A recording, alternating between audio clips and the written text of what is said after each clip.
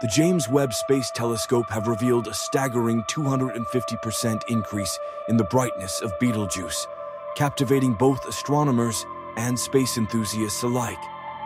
This remarkable surge has prompted a flurry of research and discussion, including insights from science communicator Bill Nye, who has weighed in on the implications of this discovery. Betelgeuse, located approximately 700 light-years away in the constellation Orion, is a red supergiant star known for its variability in brightness. While fluctuations in its luminosity are not uncommon, this sudden spike represents an extraordinary event in the star's life cycle.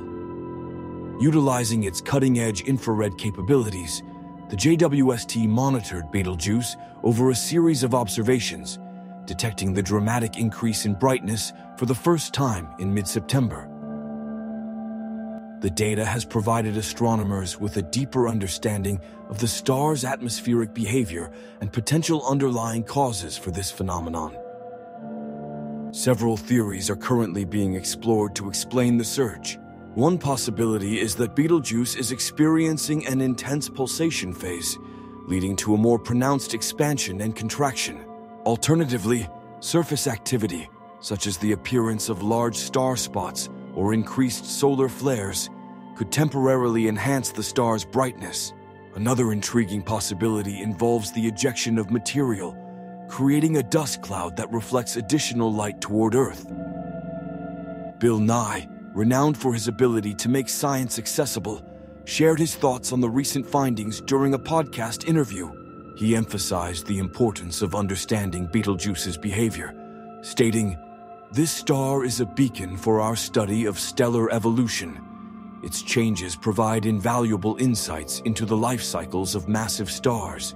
Nye also highlighted the potential significance of this event in predicting when Betelgeuse might eventually go supernova, sparking both scientific interest and public fascination. The implications of this brightness surge extend beyond Betelgeuse itself. By studying such phenomena, astronomers can refine their models of stellar behavior, enhancing our understanding of how massive stars evolve and eventually meet their fates. The insights gained from this data may also contribute to broader discussions about the life cycle of stars in our universe. As researchers continue to analyze the data from the JWST and other observatories, they remain eager to uncover the mysteries behind this sudden increase in brightness. Upcoming observations will likely combine both space-based and ground-based telescopes to provide a more comprehensive view of Betelgeuse's activity. Did you enjoy this update on Betelgeuse? Like and subscribe for more informative videos. Thanks for watching.